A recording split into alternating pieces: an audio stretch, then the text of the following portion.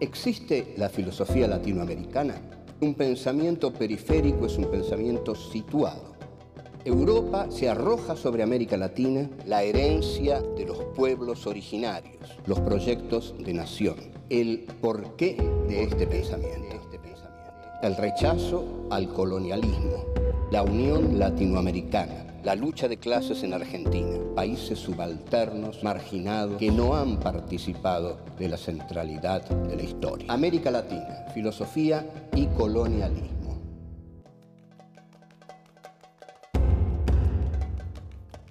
Encuentro 5. El pensamiento de José Martí. 1. Un hombre de acción y de letras. 2.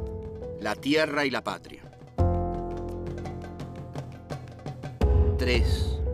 Morir de cara al sol. 4. La poesía de José Martí.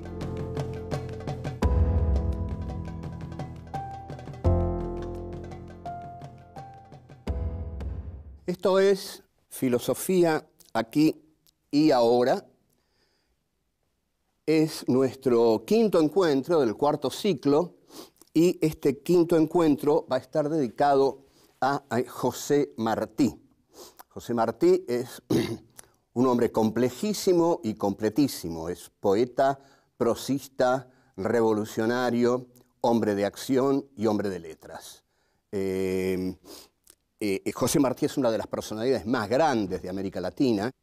Es un hombre que ha escrito muchísimos libros porque también escribió muchísima prosa periodística porque viajó mucho y en Estados Unidos y en Europa escribió tal como escribe un intelectual comprometido, escribe mucho porque quiere dar su testimonio y como quiere dar su testimonio, la compulsión a escribir es muy grande porque el dar su testimonio a veces lo lleva a la desesperación.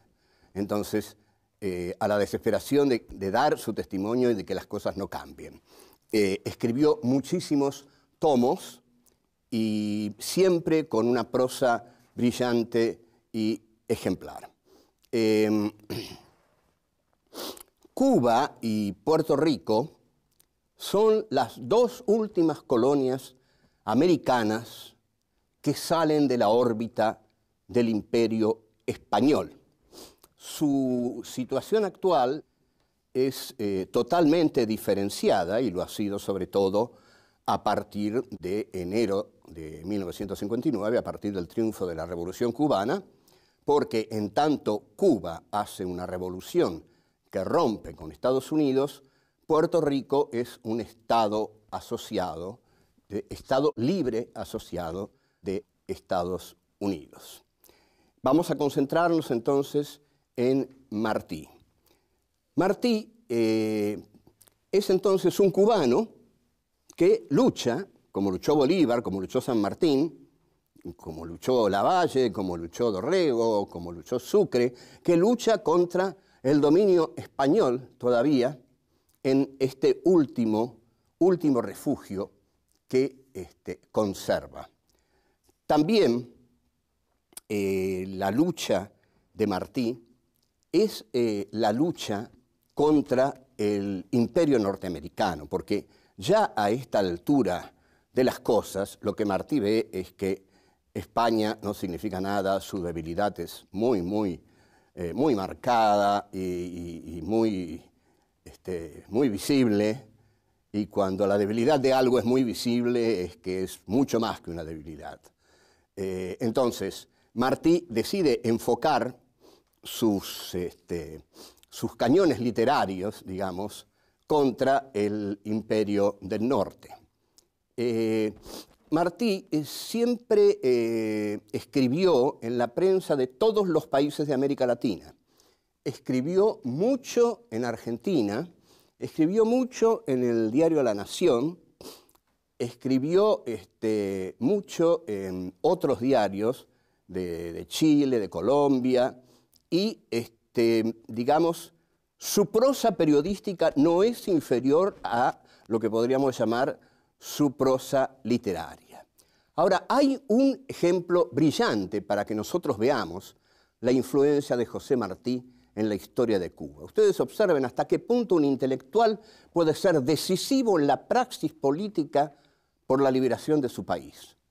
Cuando Fidel Castro produce una gran operación, el asalto al Moncada, donde agrede a las tropas del brutal sargento Fulgencio Batista, cuando lo arrestan, cuando lo interrogan, le preguntan, y díganos, ¿quién es el ideólogo de su movimiento?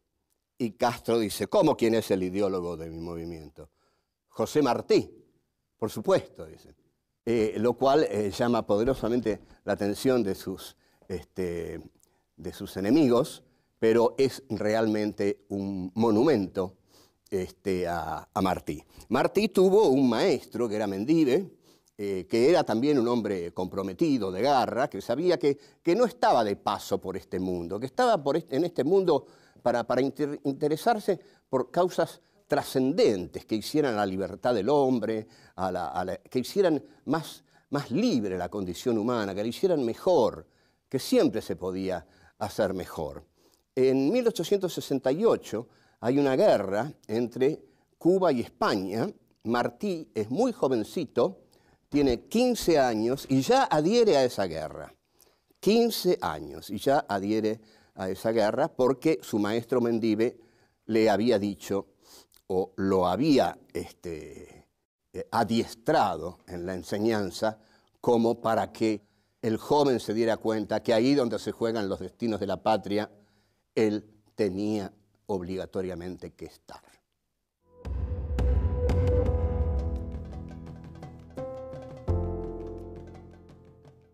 Como todo intelectual comprometido que se precie, José Martí comienza a partir de 1869 a editar una revista, a través de la cual va a poder difundir sus ideas, que son las ideas libertarias de un cubano que quiere que su país sea libre del yugo español que lo somete.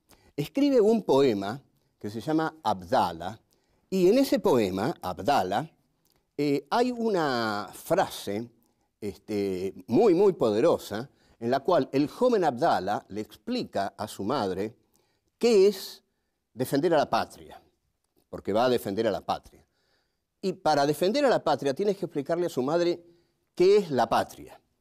Entonces, el joven Abdala dice un texto a través de la pluma de Martí, que es muy conocido, que es virulento, fuerte, y que tenemos que decir. El amor, madre, a la patria no es el amor ridículo a la tierra ni a la yerba que pisan nuestras plantas. Es el odio invencible a quien la oprime. Es el rencor eterno a quien la ataca.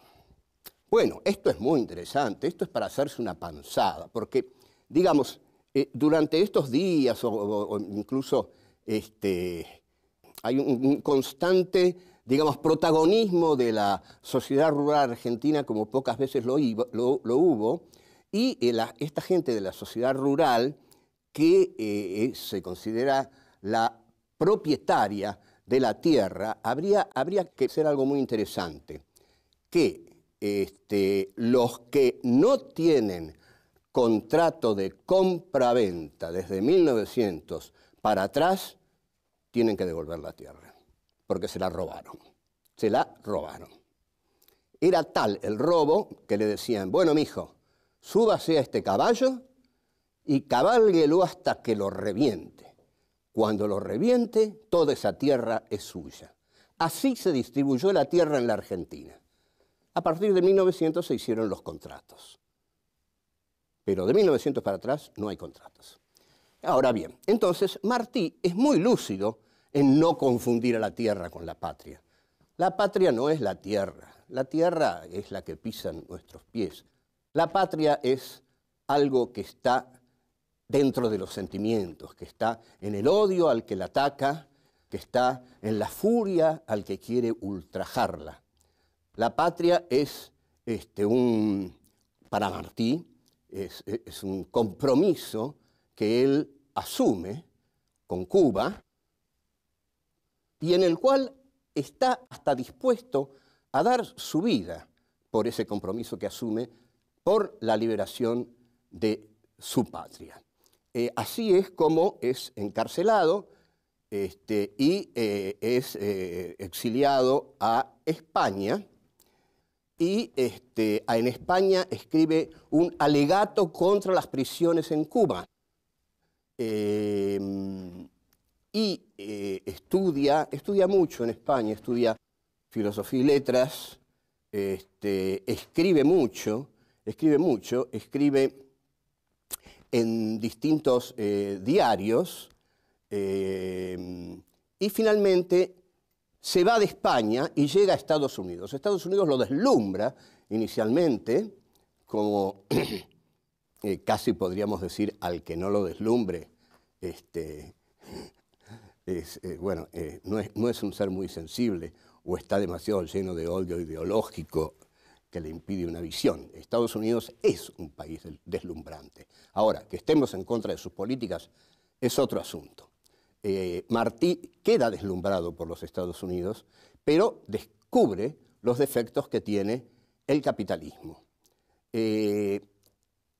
Advierte que este capitalismo norteamericano va a ser un capitalismo imperialista, es decir, expansionista. Un capitalismo que va a salir del territorio donde está asentado en busca de otros territorios. A esto se le llama colonialismo, y esa búsqueda de otros territorios va a ser la apropiación de América Latina. José Martí es el primero que señala que Estados Unidos tiene un enorme interés en apropiarse de América Latina.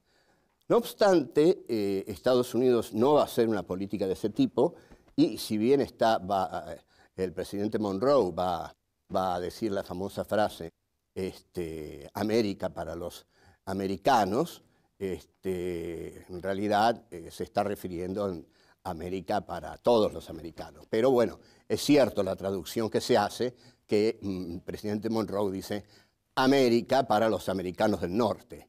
Y efectivamente así ha sido, porque la penetración norteamericana en América Latina se ha dado no de un modo guerrero, sino de un modo fundamentalmente financiero, cultural, económico, político.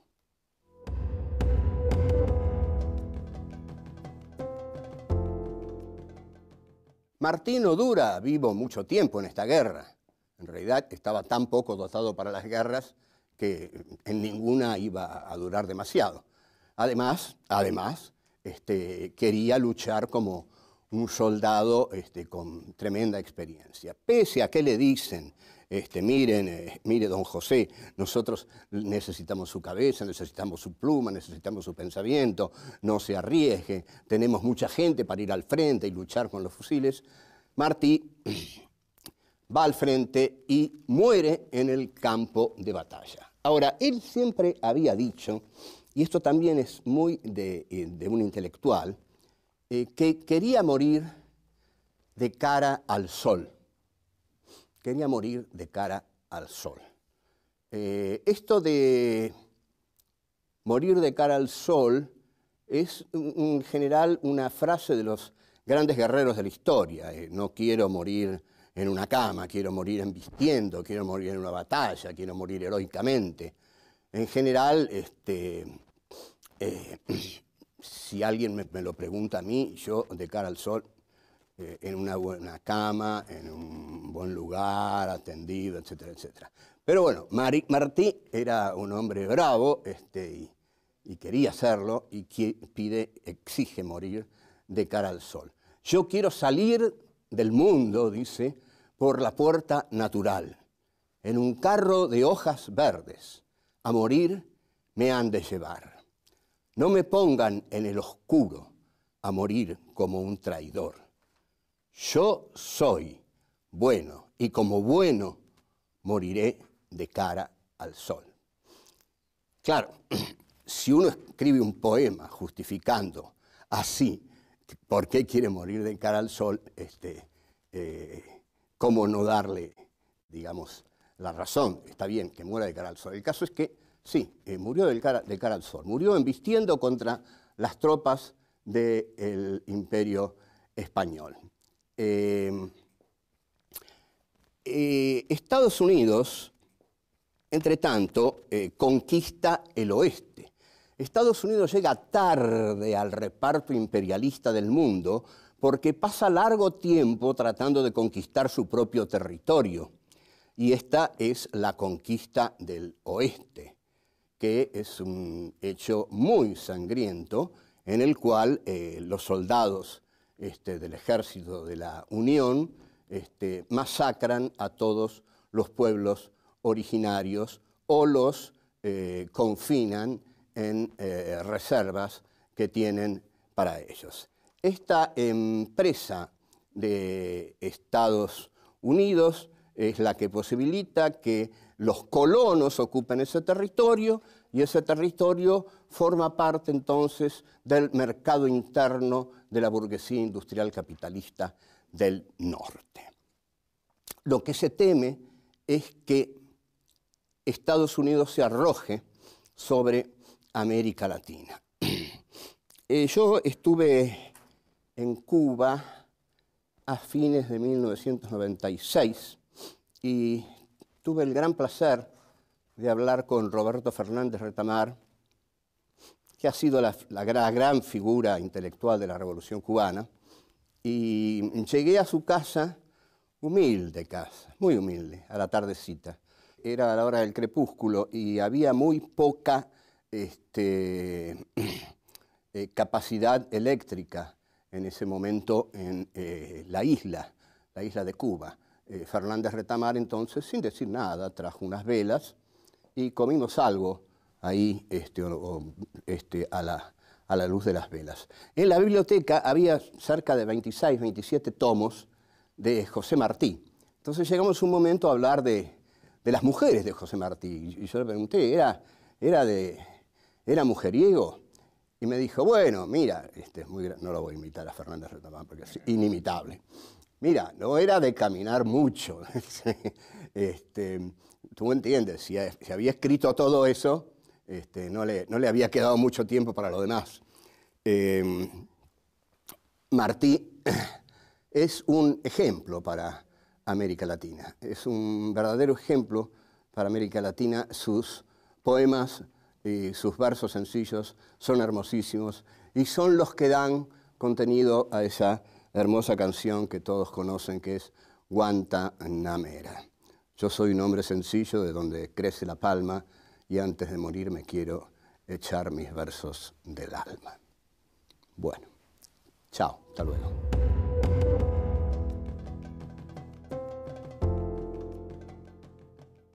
La poesía de José Martí ha recibido elogios unánimes, elogios universales.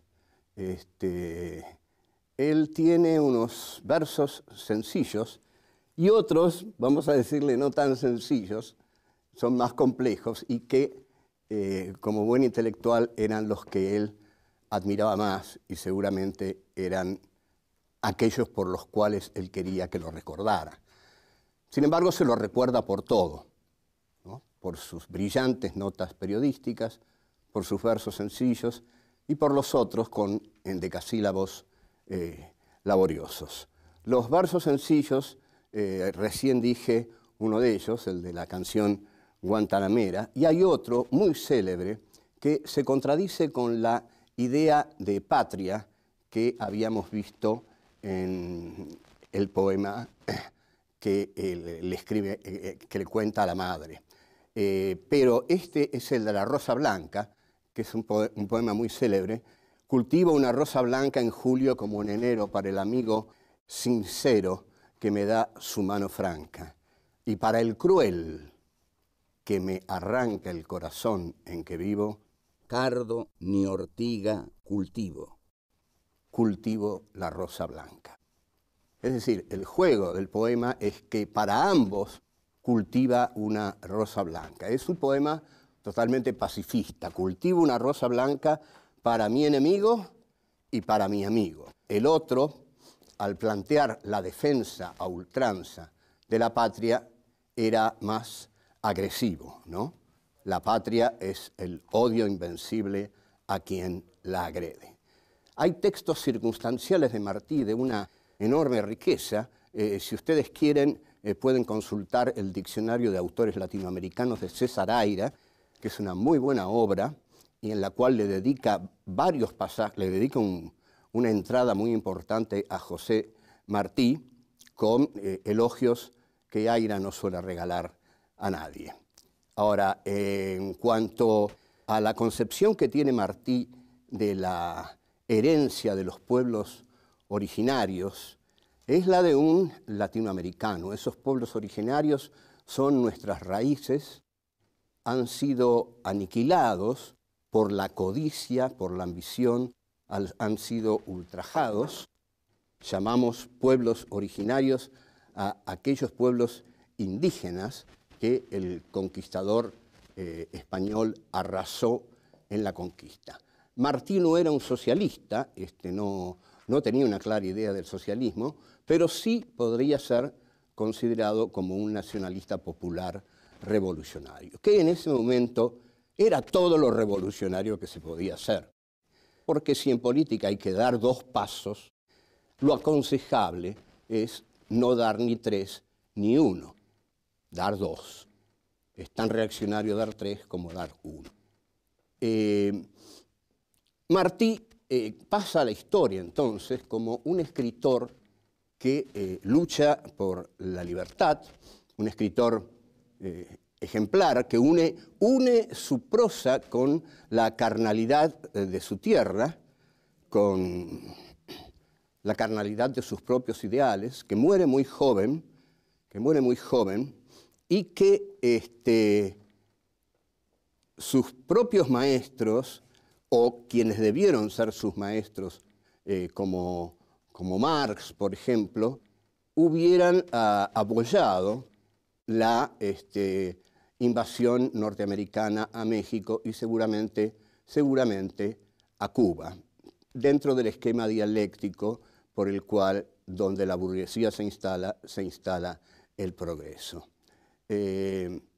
Finalmente, Cuba hizo su revolución, pero la hizo sin proletariado industrial, con lo cual vemos que esos esquemas de Marx y Engels, de los cuales, es cierto, ellos comenzaron a renegar tibiamente al final de su vida, no eran necesarios para los países de América Latina.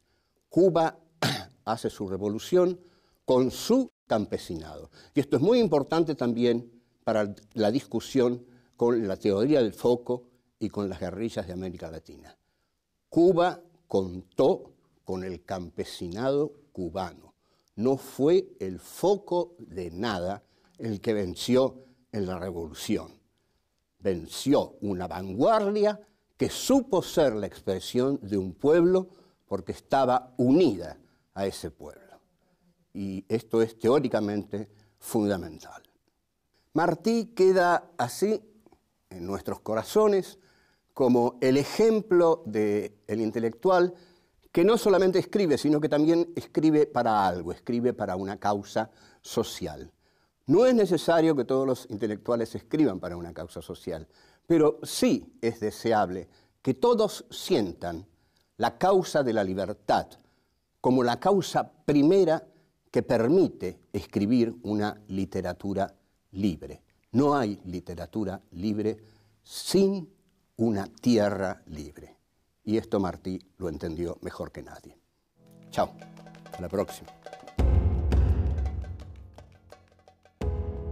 La patria es algo que está dentro de los sentimientos, que está en el odio al que la ataca, que está en la furia al que quiere ultrajarla. Yo soy bueno y como bueno moriré de cara al sol.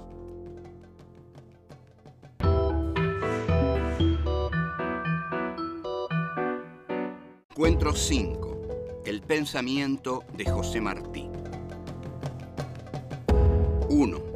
un hombre de acción y de letras. 2. La tierra y la patria. 3. Morir de cara al sol. 4. La poesía de José Martí.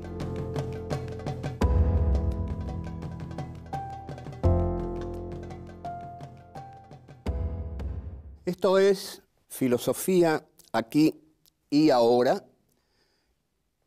Es nuestro español. Su situación actual es totalmente diferenciada, y lo ha sido sobre todo a partir de enero de 1959, a partir del triunfo de la Revolución Cubana, porque en tanto Cuba hace una revolución que rompe con Estados Unidos, Puerto Rico es un Estado asociado, Estado libre asociado de Estados Unidos. Vamos a concentrarnos entonces en Martí. Martí es entonces un cubano que lucha, como luchó Bolívar, como Quinto, escribe mucho porque quiere dar su testimonio, y como quiere dar su testimonio, la compulsión a escribir es muy grande porque el dar su testimonio a veces lo lleva a la desesperación. Entonces, a la desesperación de dar su testimonio y de que las cosas no cambien. Escribió muchísimos tomos y siempre con una prosa brillante y ejemplar. Cuba y Puerto Rico son las dos últimas colonias americanas que salen de la órbita del imperio. ¿Existe la filosofía latinoamericana? Un pensamiento periférico es un pensamiento situado. Europa se arroja sobre América Latina la herencia de los pueblos originarios, los proyectos de nación, el porqué de este pensamiento, el rechazo al colonialismo, la unión latinoamericana, la lucha de clases en Argentina, países subalternos, marginados, que no han participado de la centralidad de la historia. América Latina, filosofía y colonialismo.